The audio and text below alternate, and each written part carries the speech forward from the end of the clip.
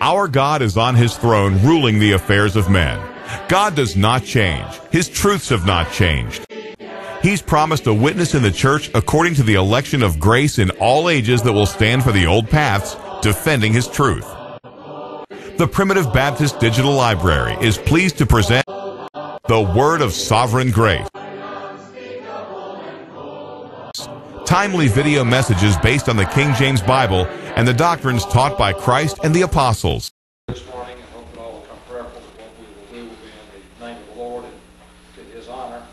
I'd like to speak to you from verses that are found in the 4th chapter of Galatians, beginning with the 21st verse this morning, if the Lord will be my helper in such effort. We discover as we read the book of Galatians that the Apostle Paul is writing unto a group of people who had formerly been in the truth. They had adhered to the doctrines of grace and had apparently greatly rejoiced in those doctrines at one time. But now they're beginning to modify their beliefs and modify their worship service. There are a lot of ways in which Christianity appears unto the natural mind to be an inferior religion. Christianity is, after all, a very crude religion in many ways. It's not held in impressive and in large sanctuaries or temples. Now, you may be replying to me mentally, you ought to go to Rome or certain places like that and see if you would still conclude that Christianity is not held in large and impressive sanctuaries. But in fact, these places are not a 23rd cousin to what we discover in the New Testament scriptures for Christianity. And the scriptures, New Testament Christianity is very crude, it's very basic, it's very simple. The natural mind might conclude, therefore, that Christianity is inferior to Judaism or other religions of the world, which have large and impressive sanctuaries. Christian temples, Christian places of worship, do not have a great amount of ornaments, gold and silver, or idols, and these kinds of things, or at least they shouldn't have. And you notice Primitive Baptist churches, or at least sound ones, don't have pictures of the Lord hanging around or crosses about them, and they don't belong there because God couldn't have been any clearer than he was in Exodus chapter 20 when he said we're not to have any graven image or any likeness of anything, of heaven above, earth beneath, or the water beneath the earth. We don't have these things, and therefore this makes our sanctuaries appear all the more simplistic. We don't have a great deal of ceremony in our worship services. This also adds to its simplicity.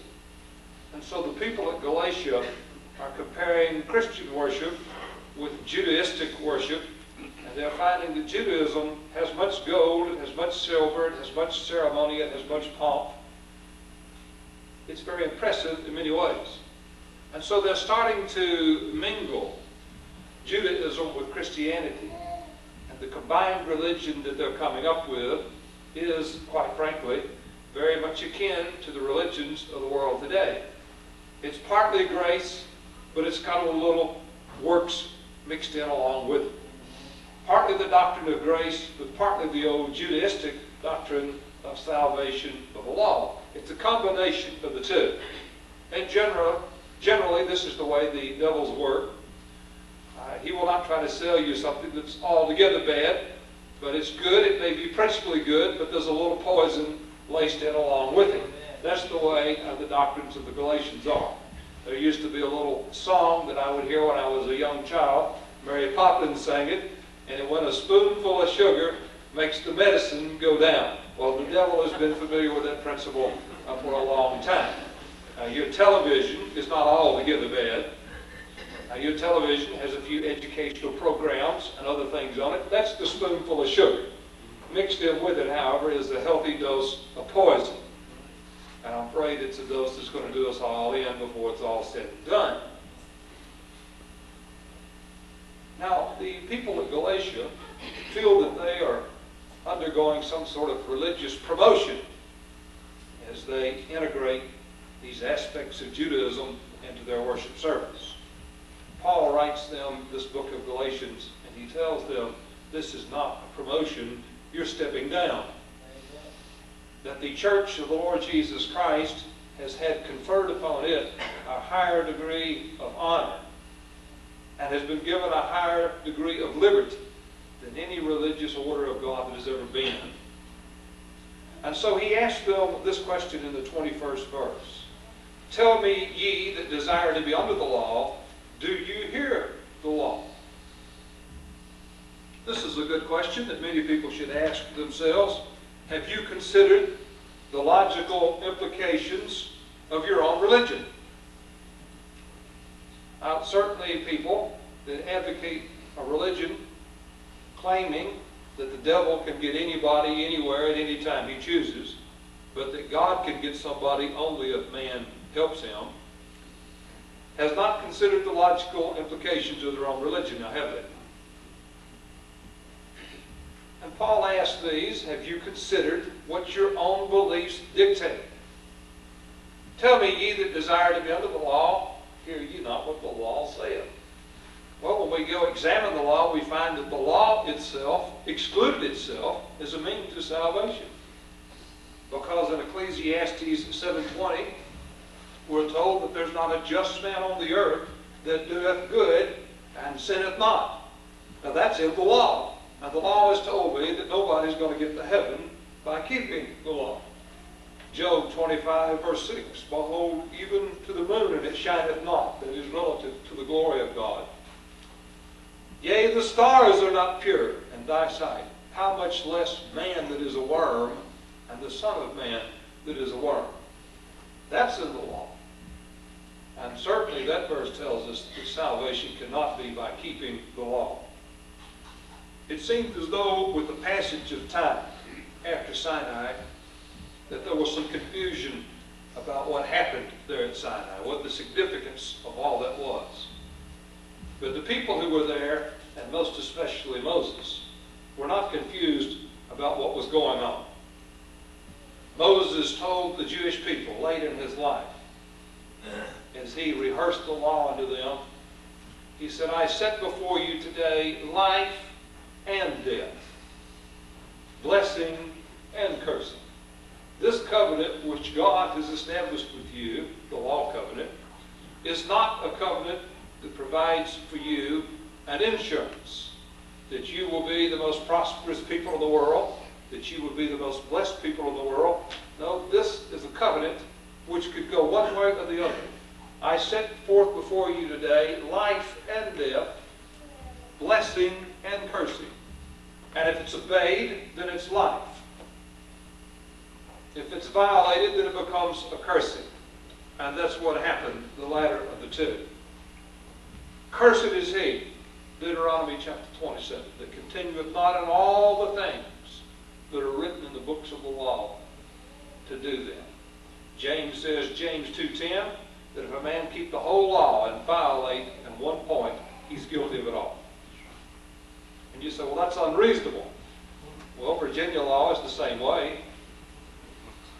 If I were to drive through the streets of some large city here in Virginia, and let's suppose I were to stop at 999 stop signs with perfect precision and adherence to the law, and then in that 1,000th stop sign, I run through it. If I start explaining to the police officer that you ought to cut me some slack, sir, because I stopped at 999 of them in a row, he's not going to listen to that. He might write me out 2 tickets, one for running the stop sign, the other for telling a lie. If a man's being tried for murder, we don't give him credit for all the people he didn't kill, now do we? That's ridiculous, right? Amen. Well, before it's all said and done, we may be giving him credit for it, the way our legal system is headed. But sound, rational people do not give him credit for all the people that he hasn't killed. If a man keep the whole law and violate one point, he's guilty of it all. Paul says, tell me, ye that desire to be under the law, hear ye not what the law saith. For it is written that Abraham had 2 sons, the one by a bondmaid, the other by a free woman. But he who was of the bondwoman was born after the flesh, but he of the free woman was by promise. which things are an allegory. For these are the two covenants, the one from Mount Sinai, which gendereth the bondage, which is Agar. For this Agar is Mount Sinai in Arabia, and answereth to Jerusalem, which now is, and is in bondage with her children. But Jerusalem, which is above, is free, which is the mother of us all. Now, Paul is going to show the inferiority of the law by referring to an allegory in the Old Testament Scriptures. You might call it a type or a shadow. As God's providence was bringing about certain events in the Old Testament, God was simultaneously drawing us a picture of something else that was to come. Now, a lot of times I hear people get up and preach on types and shadows. They'll say, well, this represents that or that represents this, and I utterly fail to see the connection. But here we've got a scriptural authority for saying that in the sons of Abraham we have an allegory or type or shadow of two covenants because an inspired scriptural writer has said so. Abraham had two sons, the one by a bondwoman, but the other by a free. And the reason that this statement becomes very important is because that in a slave society, your status as being free or slave was determined by your mother. If your mother was free, then you would be free. If your father was free, but your mother was a slave, then you would be a slave. Now, Abraham has two sons, but one is by this Hagar, who is a bondwoman. And you'll remember the circumstances, that God had promised unto Abraham a son, that in this son all nations of the earth would be blessed, that in this son there would be a great nation raised up unto Abraham. But God is ever so patient, and the years roll on and roll on. This son is not born. Abraham reaches 100 years of age, and Sarah almost as old. And it becomes evident to them, or so they think, that it is impossible now for her to have a son. So we have the first attempt in history to help God in the scheme of redemption. Abraham is advised by his wife to have a son by her handmaid Hagar. This is the first attempt ever to help God. It was their thinking that there's no way God can carry through with the promise he's made unto us, and therefore let's help him out a little bit. And you know what a big mess it's all turned into. As a matter of fact, we're suffering from the consequences of it to this day, because the son born by the handmaid is the father of the Arab people, and he has been in conflict with the Jewish people ever since, and our world today is on pins and needles, knowing what those folks are going to do next. Now we find that later, God is true to his promise, and Isaac is born. And with the birth of Isaac, Hagar and her son are envious. And in time, Abraham and Sarah have to cast Hagar along with her son from the camp. These two sons are pictures of covenants. Hagar's son, Ishmael, was born under a bondwoman. And because born under a bondwoman, he himself is a slave. And that Old Testament covenant was born under a context of bondage, was born under a bondwoman, and therefore all those that are born within it are themselves in bondage. In Ishmael, we have one that was born under a free woman. She was born by one that was free, and therefore he himself is free. Then he tells us, moreover, that the first son was born after the flesh. That means he was born after the ordinary process of nature. There was nothing miraculous about the birth of Ishmael. But the second son was born by promise, and that contains more than one implication. First of all, God had promised long before he was born that he would be born. He was a promised son. And likewise, the family of the Lord Jesus Christ is a promised family. A God which could not lie, promised before the foundation of the world. Titus chapter 3, verse 1. This son, Isaac, was also a son that was born by a miraculous process. It was not the ordinary process of nature. He was brought from a situation where it otherwise seemed that life was absolutely impossible. How can one be brought from the womb of a woman who was well past the years of childbearing?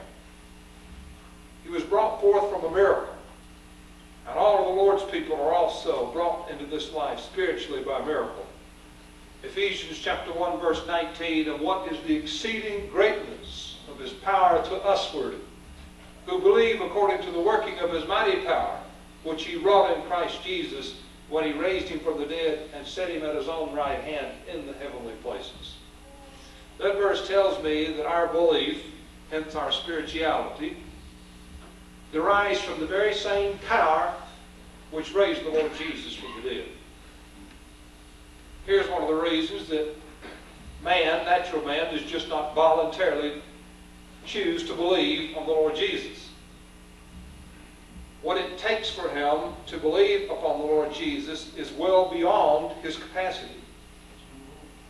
As a matter of fact, if you'll really examine yourself, asking this question, are your beliefs voluntary or are they involuntary? I think your answer is going to be that your beliefs are involuntary. Amen. You know, there are things that we do that are voluntary. I'm voluntarily moving my arm now. And then there are involuntary responses. My heart is beating. I'm not telling it to, nor am I telling it to stop. Now, what are your beliefs?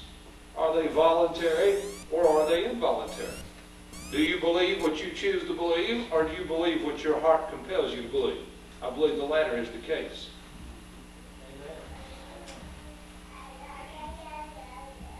Now, have you ever believed something that you recognized as being true? That statement is ridiculous, isn't it? If you recognize something as being true, you automatically believe it, do you not? On the other hand, have you ever refused to believe something that later proved to be true? Yes, I've done that. There were things that were told me that were true, but I didn't believe them. The reason I didn't believe them is because I did not have sufficient light. That's where the issue is. That's where the crux of the whole issue is. Enlightenment.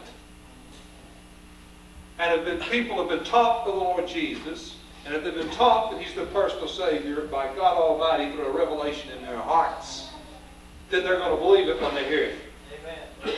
And if they haven't been taught that by God the Father, then they're not going to believe it. They will believe what their hearts compel them to believe, and when God's worked upon their hearts, they will be compelled to believe in the Lord Jesus Christ. No man can come unto me except the Father which has sent me draw him, and I will raise him up at the last day. It is written in the prophets, and they shall all be taught of God. Every man therefore that hath heard and hath learned of the Father cometh unto me. John chapter 6, verse 44.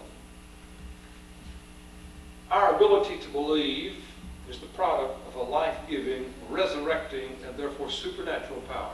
And what is the exceeding greatness of his power to usward, who believe according to the working of his mighty power, which he wrought in Christ Jesus when he raised him from the dead and set him at his own right hand in the heavenly places. He tells us that we believe according to that same power that raised Christ from the dead. He is not merely saying that we believe in that power, but we believe by virtue of it also. And that becomes even clearer as you move down a few verses where he says, and you hath he quickened, who were dead in trespasses and sins. A resurrecting power was necessary to bring Christ from the tomb because he was dead. That same power was necessary to enable you to believe because you likewise were dead. And you hath he quickened, who were dead in trespasses and in sins. Those that are born under the spiritual family into this latter covenant, they're children of promise. Their birth was foretold long before they ever existed. They were born by a miraculous process, the regenerating power of the Holy Ghost. that first son was born of a process of nature. Likewise, the whole system of the law, the system of Arminianism, is a natural system. Natural mind understands Arminianism. It understands salvation by works. That's the way the natural mind thinks. I can show you from the Scriptures that the natural mind can understand the law and can understand its obligation to the law. But not so with the spiritual mind. For this Hagar is Mount Sinai in Arabia, and answereth to Jerusalem, which now is, and it is in bondage with her children. But Jerusalem, which is above, is free, which is the mother of us all. We find another curious parallel between Abraham and our own case with God of the covenants. As we read through the book of Genesis, and we see how that Ishmael is born unto Hagar, were we not very knowledgeable of what was going on, we might very well conclude for a while that Ishmael was in fact the promised son, that the promises would come upon Ishmael. He was that blessed son through whom all nations of the world would be blessed. But if we were reading real close, and with some degree of perception, we know all along that the true beloved of Abraham is Sarah. There's nothing nearer to his heart than her. And if we had watched the promises of God very closely, we might have inferred that no, the beloved son, the son of promise, must come through the beloved woman. Now likewise, when I read the Old Testament Scriptures and I'm introduced to that first covenant, if I'm not reading very closely, I might very well conclude that this covenant is God's ordained means of saving people. This is the means of life. But if I read very closely, I found that there is another who is the true beloved of God. It's not that covenant which is epitomized by Jerusalem beneath, that natural physical city, but rather it's that covenant which is characterized by Jerusalem, which is above, which is the mother of us all, and which is the true beloved of God. For it is written, Rejoice thou, barren, that bearest not. Break forth into singing, thou that travailest not. For the desolate hath many more children than she which hath a husband. Quoting there Isaiah chapter 53. That's a peculiar chapter. No, he's quoting Isaiah 54, verse 1. A peculiar chapter because as you read Isaiah 53, the previous chapter, you got the most graphic picture of the crucifixion anywhere in the Old Testament Bible. You got a picture of a man who was being beaten and spit upon, a man who was being crucified.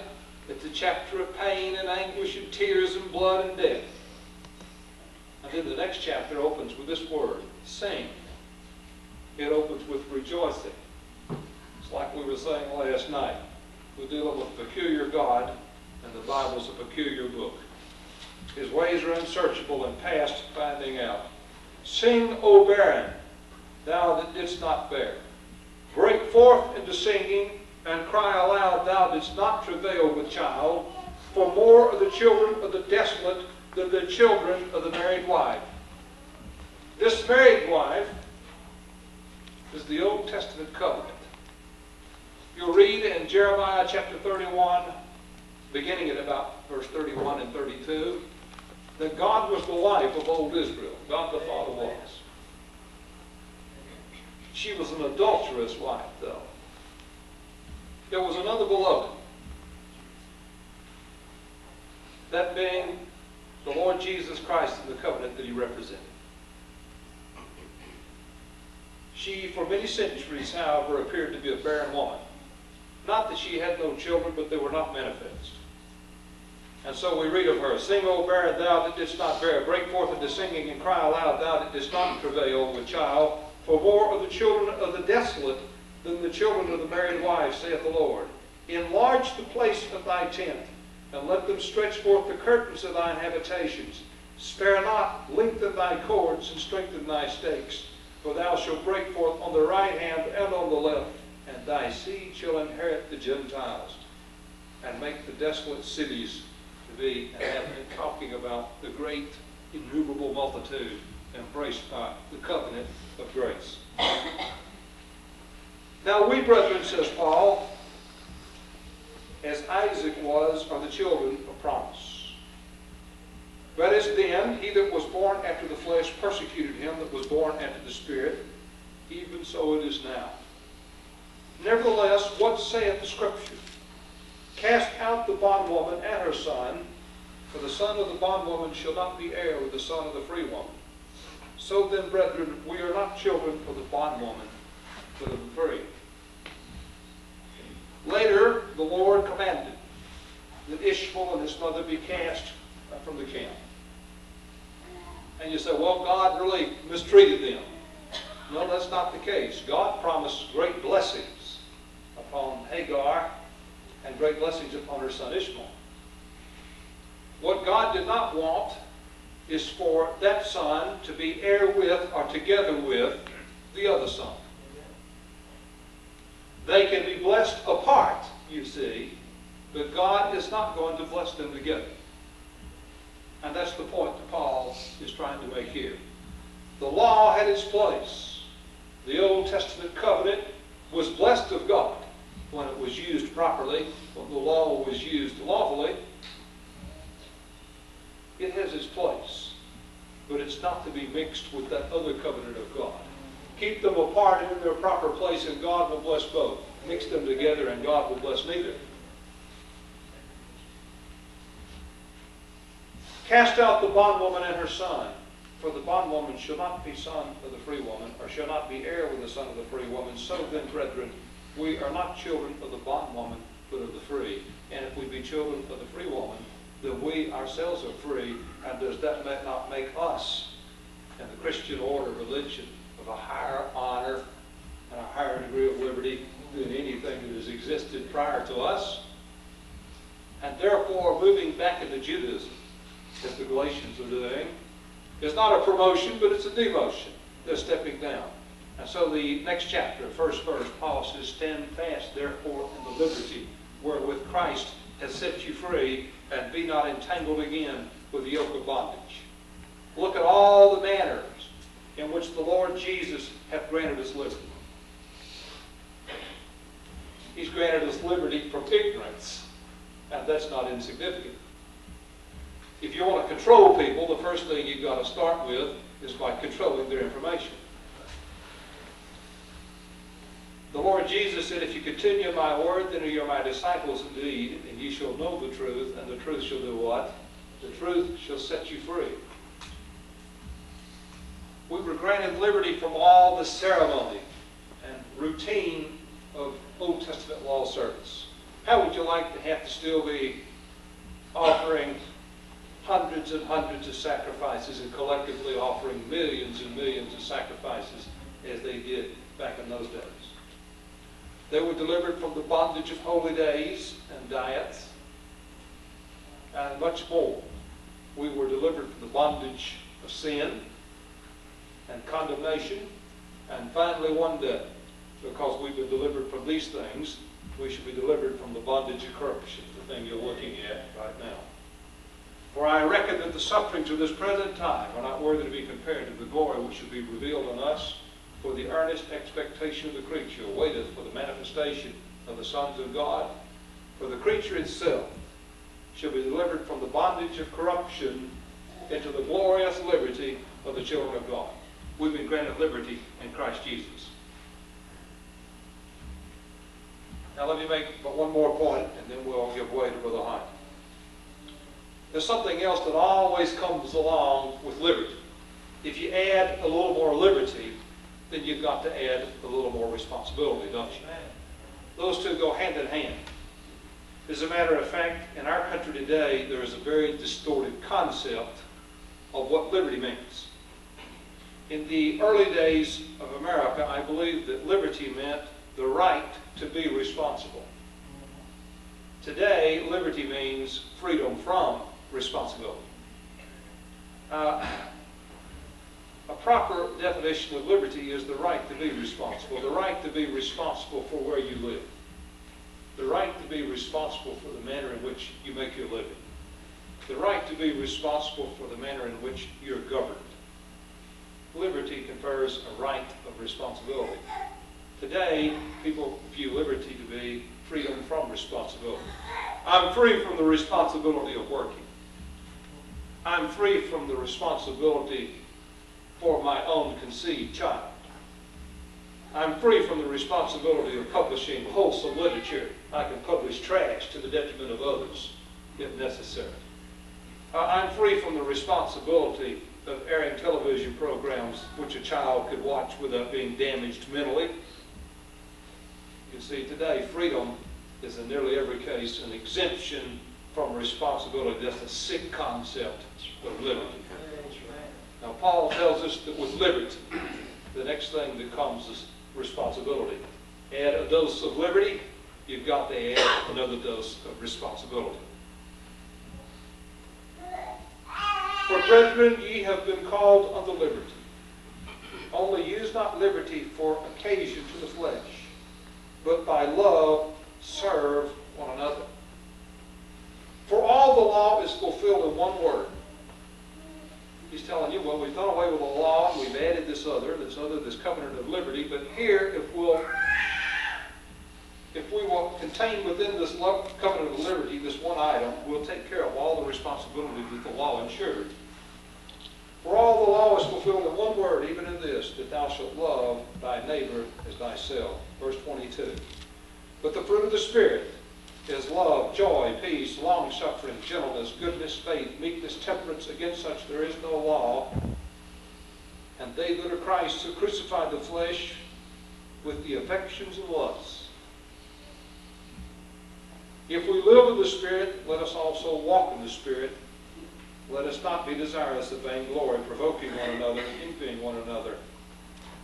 We're children of the free woman. We have been blessed with an honorable God that no people in the world have had before us. Jesus said that there's none born of women greater than John the Baptist. Nevertheless, he that's least in the kingdom of heaven is greater than he. John the Baptist fulfilled his office with a greater degree of integrity than any man that had lived prior to him. But the office which I fill today, though I have not filled it with the same integrity wherewith John fulfilled his, is nonetheless a higher office, a more honorable office than the one that he held. Any step away from grace is a step down. Anyway, any step away from the simplicity of this service that we have here this morning, which the Lord Jesus gave us 2,000 years ago, and to something that may appear to be more elaborate, is a step down. And it's a step away from the liberty which we've been given. Let's walk responsibly therein. May God richly bless you. This will be my last opportunity, I believe, to stand before you at Danville. I thank you very much for your invitation. I couldn't have been treated better. I hope that I've returned the same hospitality to you. And until we see again, we hope that the Lord will be with you. Before the throne of God above, I have a strong, a perfect plea, a great high priest whose name is love, whoever lives and pleads for me. Visit the Primitive Baptist Digital Library for videos, articles, history, hymns, and encouragement. www.primitivebaptist.net